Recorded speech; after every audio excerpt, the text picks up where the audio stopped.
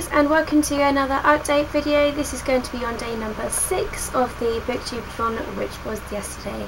So yesterday I'm super proud of myself because I managed to get a lot of reading done. I ended up completing the Harry Potter audio CD set of the first book in the series, and it was so sad when it ended, but so great at the same time. Loved it so much and can't wait to be listening to the next one. And then I read a lot more of Star-Crossed by Josephine Angelini. As you can see, I'm now this way through and I've got this much left, so literally just over 100 pages left in the book, so you can tell a massive improvement from all the other days. Super proud of my reading, and as today is the last day of the readathon, hopefully I can just complete that book and just get as much reading as I can in today. That's my updates for day number 6. I hope you are going to have a fantastic day. The sun is already in the sky and it's really early in the morning here.